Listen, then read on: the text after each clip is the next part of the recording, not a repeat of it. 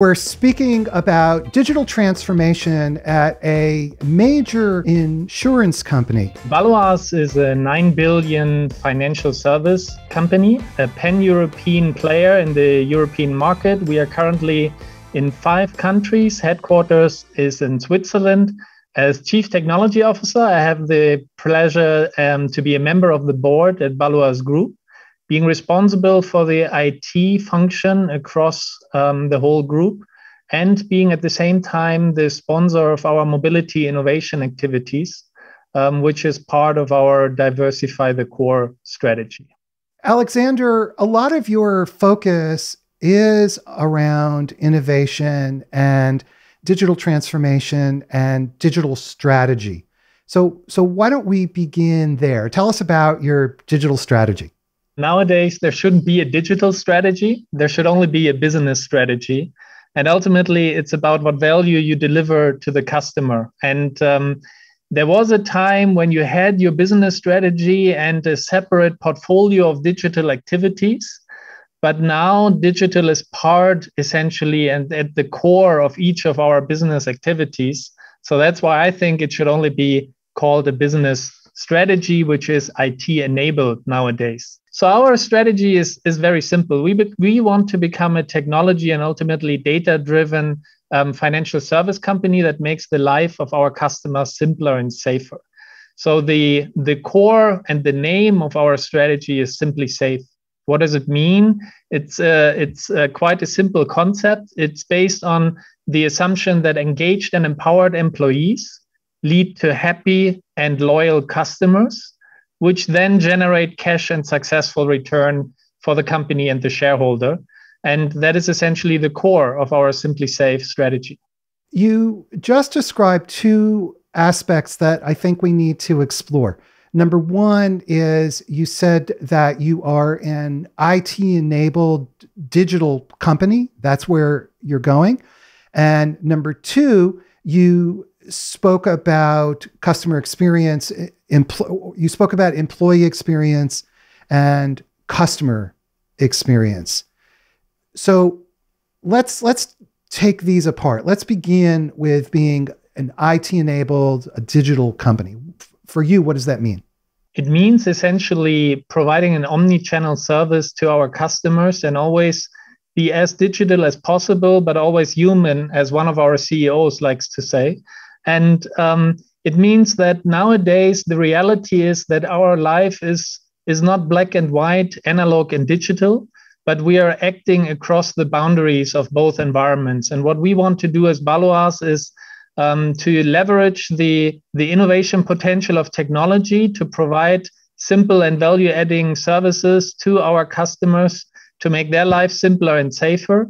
And nowadays, it means both in a digital as well as in a human capacity and environment. And the combination of both, I think, is the key. If you think about it, and if you link it to the other components, the key objectives of our strategy are threefold, which pick up on that theme that you mentioned with employee and customers.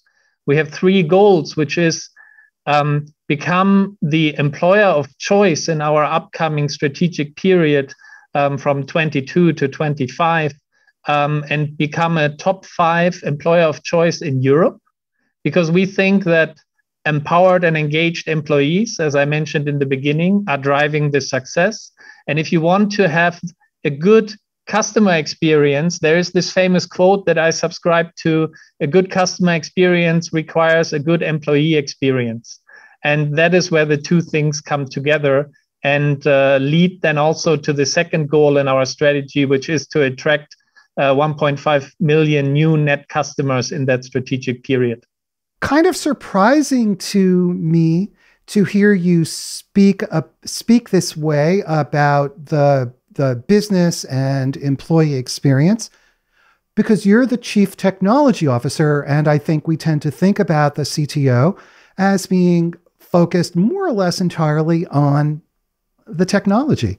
I believe that IT is always a tool to achieve a certain outcome. And the outcome should always be the business capability and the customer value that is generated. And obviously nowadays technology plays a vital role in both the customer experience, providing new customer journeys and all the stories around that. But if you think about it, and if you think about a scenario, for example, as we are a strong insurance player, if you think about a scenario in a claims setting, then you have different aspects where technology is very important, but it's only an enabler for delivering the value to the customer. One example is customer calls into the call center. If it takes our employee 5 minutes to find the relevant information, you will not provide a good customer experience and you will have a very frustrated employee. So obviously, it's in our interest to create a good employee experience that they can very easily and in an efficient way answer the question and provide the service to our customer. In this way, the employee experience is driving the customer experience. And the second example is the customer is nowadays exploring different ways to engage us and has different expectations. And we use technology to address those expectations. For example, I have a 17-year-old daughter. If I want to communicate with her, I can try to give her a traditional phone call, but that will probably not be so successful. So I have to engage her in a favorite messaging app. And if that is the reality where many of our customers are acting, then this should also be IT enabled. And that's why, for example, we, from a technology side, thought about that and enabled the first banking messenger service in Switzerland, bringing safe banking to the messenger platform of your choice. Or in the claims scenario that I mentioned, we also use asynchronous messenger-based communication to reduce the cycle time with our customers from sometimes days and weeks to minutes and hours if you can do it via messenger. So that's where the CTO part is very much about finding solutions to improve the customer experience and ultimately the partner and customer experience in that way, which links the dimensions together. How does this guide your technology decisions? People and culture are a little bit the secret sauce of Baloise and at the core of our strategy. And you have this saying, culture is eating strategy for breakfast, but you could also say culture is shaping business strategy, right?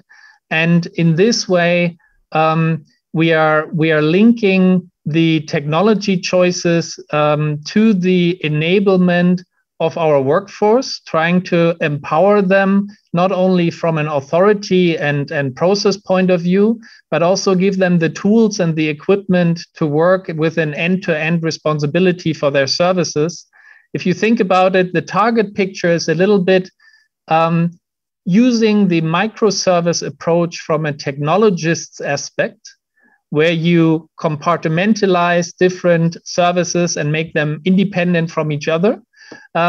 We try to do that also with service and product teams so that we enable them to be able to, in a self-sustained manner, be able to develop their services forward. Elaborate on that, because in a sense, what you're saying is you're using microservices to support your culture strategy. How does that work? We have essentially the concept that, or the belief that employees can drive the change process of a company and bring it up to light speed. And the challenge is when you develop a change agenda and a strategy, often you have a very academic or analytical approach to it. And you're essentially providing a good plan with deliberate choices, but you're touching the mind, but you are not touching the heart of your workforce. And that's why we think if you have a change plan, you need to have both, and you need to engage your employee base also on the emotional side. And that is a key activity in our transformation, which is essentially also a cultural journey. So it goes beyond making employees feel good, right? I mean, I'm sure it sounds like that's a part of it, but only a part of it. it also puts them into the driver's seat of the change. For example, at the beginning of our current Simply Safe journey, we developed a concept of sparks, which is in each organization, you have the informal leaders that are networked in the organization and can drive change and influence opinions and developments. And we ask those colleagues to be part of our strategy journey and help us to develop the culture in which we would work. And for example, this Spark community became a multiplier for our strategy work and delivered, for example, what we call our internal code of conduct, our Baloise code, which then has obviously the look and feel and the relevance for the employee workforce and is much more accepted and drives our strategy forward. So it's not only about feeling good, it's also about taking decentral ownership and responsibility, which is a challenge because it is an additional burden, right? Suddenly you become a driver's seat. You need to take decisions. You need to take ownership, which might be not as simple as being told what to do. So it's, but I think this engagement and this ability to create change is actually helping us to retain, develop, and attract talent, which we all know nowadays is very important. So digital transformation for Baloise Group that begins with culture change and empowering employees. It's not digital transformation is not primarily a set of technology activities. Is that correct? I would agree with that. And I think you have multiple dimensions there. You need the technology to enable the ways of working and the capabilities that employees can work in a certain way, not to use the agility word, but with new ways of working. And in this way, be closer connected to their customers and iterate in smaller cycles. What I mean by that is, if you, for example, want to introduce new ways of working in the business, and you do not have the technical capabilities to implement change quickly, then it doesn't help you to have sprints and all the creative processes on the business side or in co-created environments. So you need the technical capabilities. That's why we started our backbone modernization already a couple of years ago. And we continue that with our current journey to the cloud to build the capabilities to support new ways of working in our workforce, but also to then expose these new capabilities to our partner and customers. And in this way, it goes through all three dimensions: technology, workforce, customer, and partners. And if you only do one, if you only do front-end modernization, you will run into a problem. Or if you only do cultural change, you will run into a problem because you cannot IT enable it. So I'm of the strong opinion that you need all three layers to be successful in your journey. What I find particularly interesting and unusual is the very explicit relationship between the technology infrastructure and the business goals, even expressed in terms of the culture and the working relationships. I've heard very few people make that explicit linkage in such a way.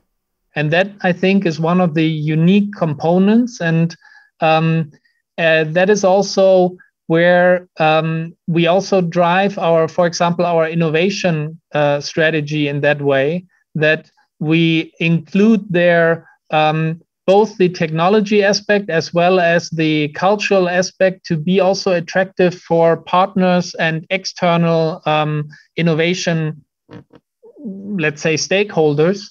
For example, we built a track record in this way to work quite successfully with up-and-coming startups in a way where we try to act as a startup at that interface and engage on eye level there.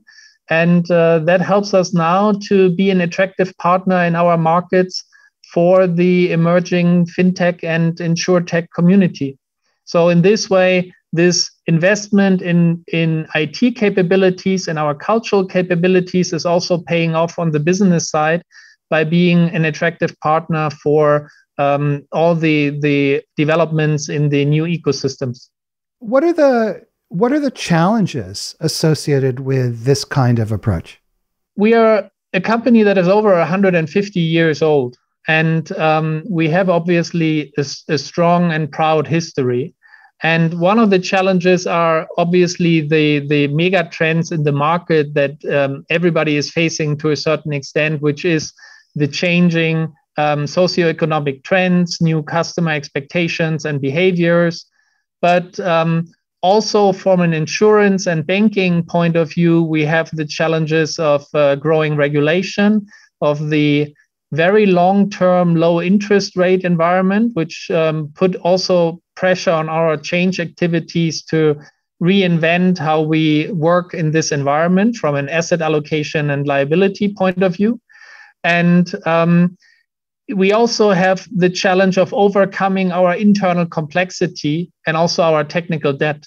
So we need to be very rigorous, and we call it radical simplification, to focus our core, meaning we want to streamline product and services, to reinvent how we deliver our business capabilities and our services to our customers and partners.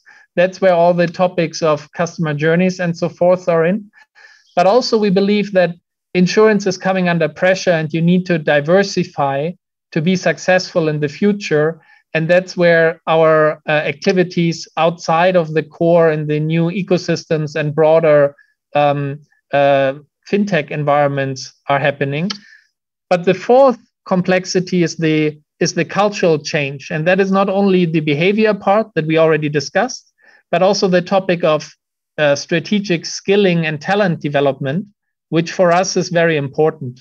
For example, we allow all our employees 10% of their time for continuous learning, because we strongly believe that if you want to be successful in an ever-changing and faster-changing market environment, you need to have a very skilled and up-to-date workforce to be able to help you weather the storms of current markets. In some respects, you sound more like a Silicon Valley company than a 150-year-old startup with what you're trying to accomplish. We aspire to be an innovation leader in our markets. So in the last strategic period, we invented 200 million in our investments in innovation, predominantly in the ecosystems of home and mobility. We want to even strengthen that in the upcoming period. And we also made it official in a way that we said, beyond our three core objectives of being a top 5 employer of choice, attracting 1.5 million net new customers and generating 2 billion in cash, we also want to generate an innovation portfolio that has a unicorn status. I always call it a portfolio unicorn. So you know about startup unicorns when they have an individual valuation of exceeding $1 billion. For us, the aspiration is that the sum of the valuation of our innovation activities by 2025 should match or exceed 1 billion in valuation. And this shows you that we go beyond insurance and asset management and banking, and also strongly believe in the opportunities given in the innovation and diversify the core aspect. We have an interesting question from Twitter. Arsalan Khan, who's a regular listener, thank you for listening and for your great questions, Arsalan, he makes the comment, digital transformation can be harmed by preconceived biases of what technology can and can't do from both non-IT and IT people. So what steps do you take to address these preconceived biases of how things should work or how we've always done it? Apart from the bias, the challenge is that usually people do not know what they do not know. So the challenge, for example, with data and using data in innovative ways is often that the possibilities of machine learning-based analytics or other capabilities, natural language processing, you name it, is often not well understood. And we we are basically following a multi-step approach to educate ourselves and our stakeholders on what is possible and not possible. One is the self-learning that I already mentioned. The other one is that we are also active as a corporate venture capital company with a successful portfolio of about 20 investments by now. In this way, we tap into the emerging streams of innovation that are happening predominantly in the European and North American markets to help us understand what is truly possible, because we are biased by our legacy, right? We are a successful company, but we did it in a way that was possible with the processes and technology of the past, and we want to leverage the opportunities of the future. So we have the self-learning, we have the corporate venture capital arm, we have our open innovation network. So we tap into academia, we tap into competitors, into partners to help us better understand what is possible in today's world. But you learn every day something new. So you will never be safe from bias. You just try to challenge yourself to look at things from different aspects to limit the impact of your personal bias. What are the kinds of metrics or KPIs that you use to evaluate your progress? These are predominantly our top targets. So are we truly becoming a top 5 employer of choice in Europe? We are well on track to achieve our intermediate target of becoming a top 10 employer of choice with regards to the financial service industry. The second one is obviously the belief that if you do something right, you manage to attract new customers, which leads us to our second KPI, the growth of 1.5 million net customers in very mature and saturated insurance markets, which already implies that you need to also tap into some new innovative customer groups as well to generate that growth. And cross and upselling is not counting. So these are actually net new customers. And then the external market evaluation of our innovation. If we achieve to become essentially a portfolio unicorn with an opportunity value of 1 billion, then it also shows that that innovation is basically on the right track. These are 3 examples how we measure the success. We have another question or comment from Twitter, quite an interesting one. Kawaja Sheikh makes the point that technical debt through revenue generation and cost optimization is crucial. But he's saying, what about design debt, design thinking, the need to be thinking in a forward-looking way? How do you manage that, given that you're 150 years old? I think it is a challenge for everybody. And I agree that we also have our iceberg of technical debt, how Dean Hinchcliffe was always mentioning it. So we are working on that, and that is also one of our focus topics. What we are doing is that from a design point of view, we are trying to follow this open innovation approach and also the co-creation with customers and partners to come up with new ideas and to better understand their requirements. But it's a journey. Are we already where we want to be? No, we need to continue to be simpler and safer also in our thinking. And I always refer to it as the basically the challenge of past success, because you might be biased in thinking that your old approach is also the one that makes you successful in the future. And there we just continue to challenge ourselves in a continuous basis. And the best way to do it from my point of view is work in increments, get feedback and learn from that. And in this way, you get the external feedback, which might rock you out of your comfort zone, because what you expected the feedback to be might not be the feedback you receive. So it sounds then that open innovation, the ecosystem that you're building, all of this is very important to help the organization refocus and reshape its thinking, kind of yes, you have ties to the past, but you're also looking forward through these mechanisms. True, but we have a strong core in the insurance, banking, and asset part, and we believe that there will still be classical insurers with regards to the need to insure perilous risks and emerging risks in the future. So the concept of insurance will still be there, but we think that the way how insurance is delivered is changing. It's moving more into an omni-channel and hybrid approach from our point of view. But having said that, we are also addressing those customer groups that are truly going into the fully digital mode. And that's why we have incubated our own digital insurer in Germany a couple of years ago, who shows basically a doubling of its premium volume year over year. And I mentioned before that we are at the verge of going into the next European market, and we are actually doing it with this digital business model. We are taking that digital insurer, Friday by name, from Germany into the French market, with the assumption that digital business models are easier, obviously, to transfer into new markets, and we look forward to this new growth opportunity. So the core of insurance remains the same. The goal of insurance remains the same. But would it be then accurate to say you're adapting it to modern consumer expectations?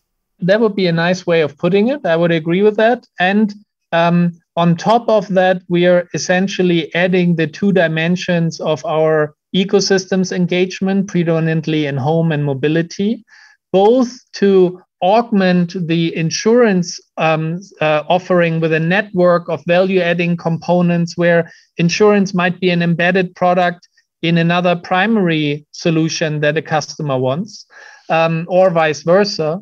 But also, we think that it's very, very smart to move also in fastly developing new and emerging opportunities, like, for example, mobility. Why is that so important for insurers? Because there's this concept of 000. That means zero emissions. We are going to electric or hydrogen engines sooner or later. We have zero ownership. We see more and more share economy and pay-as-you-go opportunities. And the third one is zero accidents. If you think about a world with predominantly autonomous vehicles, then the likelihood of collisions is diminishing. And what does it mean for traditional non-life insurers that are often quite heavily exposed in the motor insurance market? It means that a core component of the business might be melting in the foreseeable future. So you need to find new ways of acting in this mobility space if you want to compensate the loss of premium due to the changing landscape.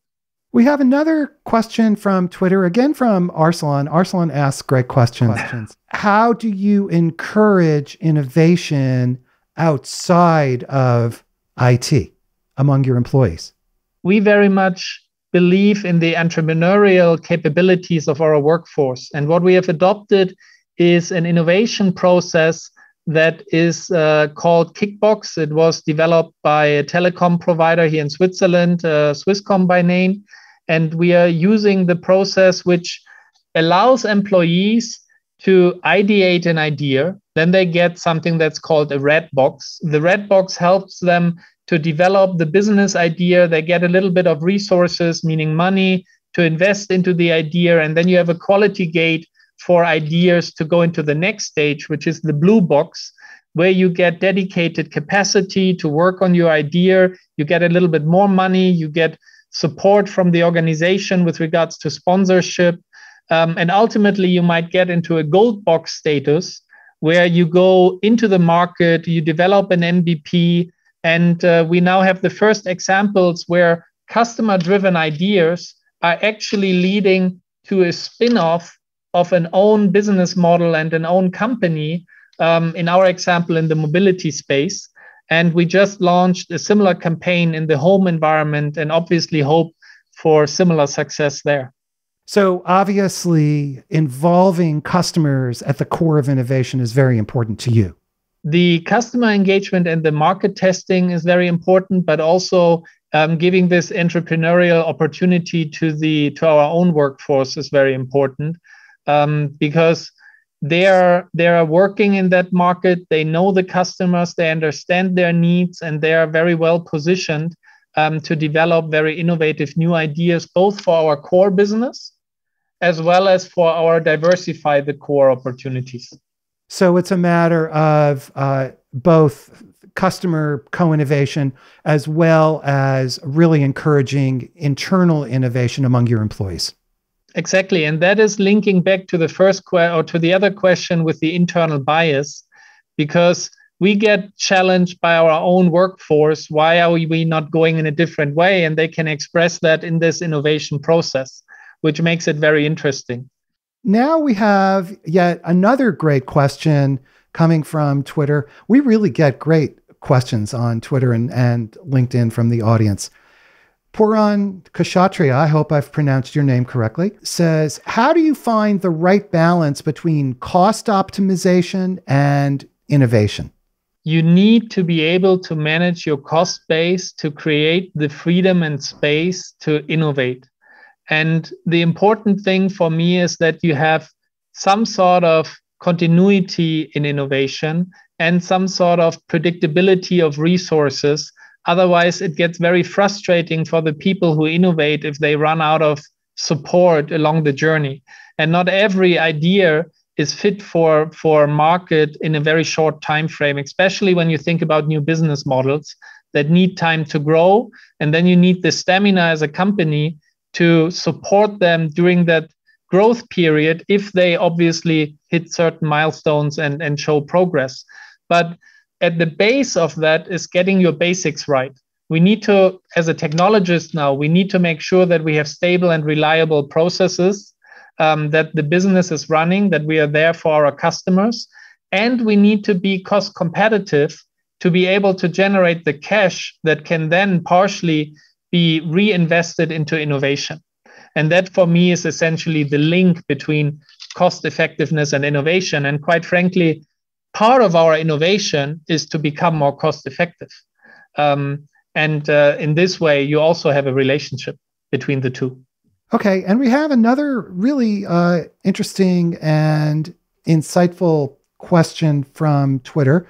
Your strategy seems to contain an objective to become the host of an entire services platform in terms of the house and home. Thoughts on that? If you think about our financial core with the services, the home environment is relatively close to it. You need to finance a home, which might be a banking mortgage. You need to insure the home, which might be an insurance product. So in this way, those two worlds are closely linked. But what we also try to achieve there is to invest into platforms that are at the core of certain stakeholder groups in that ecosystem. For example, services for homeowners, how to modernize your home, you manage your home, or for building communities where you have different parties and houses, how they engage with each other and with the owner of the location. So we do not necessarily need to be the orchestrator in all cases, but we want to have a seat at the table. And where there is the opportunity, obviously, we also like to orchestrate, but that is a very lofty and ambitious goal. It's more likely that more often than not, you become a player in an ecosystem rather than the owner of the ecosystem. But for you, being part of that ecosystem with your platform is a crucial part of what you're doing. Exactly. And that is part of our ecosystem strategy, where in those two focus topics of home and mobility, we want to create services that obviously should and can link to our core, but that are also providing value to our customers outside of the traditional scope of insurance. And that's why we call it our diversify the core pillar, which goes beyond our traditional scope to provide a network of services that are just creating solutions and not just products. And those solutions should and can include contributions from other participants in the market, because it's very unlikely that in any ecosystem, a single player is providing all the value contribution steps. It's very clear that for you, digital transformation is not just about marketing or some kind of veneer. How did you develop this strategy? Where did this strategy come from? It came from the realization that that there is so much opportunity in the insurance space and also at Baloise to become simpler, to radically simplify our products and services, and also the realization of the quickly changing external customer expectations, market environments. It's essentially an adaptation to the 21st century with an idea and a business model that's Lloyd's of London, more than 400 years old. And at the core, as I said, the coverage of risk and the being there in the moment of need is unchanged, but how it is consumed, how it can be part of a bigger solution, that is essentially the evolution and the development that we are driving with our strategy to provide solutions that make the life of our customers simpler and safer in a more holistic way than a traditional insurer alone. We have another question from Twitter, and this is from Marcus Teed. The trend to zero ownership and the sharing economy has been the core of modern IT for decades via open source.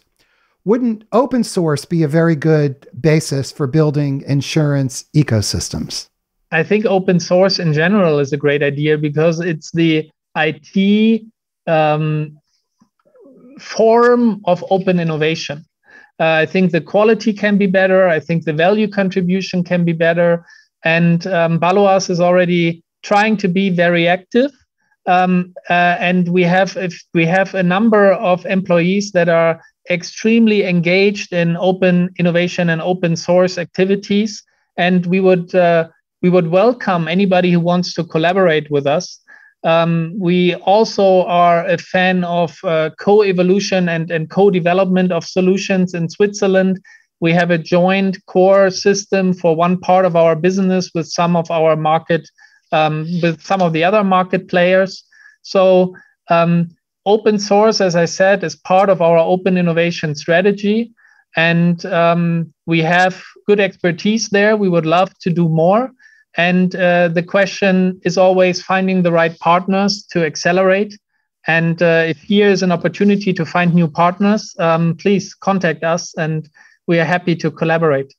You spoke about cloud earlier. Can you give us an update on your cloud journey, where you are, and most importantly, why is cloud important for you? Cloud is important for us because what we want to achieve is that we have scalable, reliable, efficient, and effective compute platforms, call them that way, or digital platforms that are just available and easy to use for our application teams. Why is that important?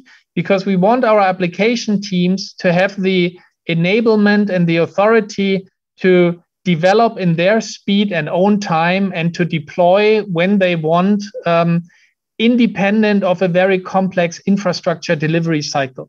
So if you think about the opportunities you can generate with DevOps and ultimately business DevOps capabilities, you need digital platforms underlying that to IT enable that. That's why the cloud journey for us is so important. Where we are in that is, I call it, we have a cloud triple jump strategy. And the triple jump is that we have a fast track for more SaaS-oriented vendor cloud solutions. But most of our applications are developed not in a zero outage kind of way that leverage the capabilities of cloud environments because they might be a little older and were not intended to work in that environment.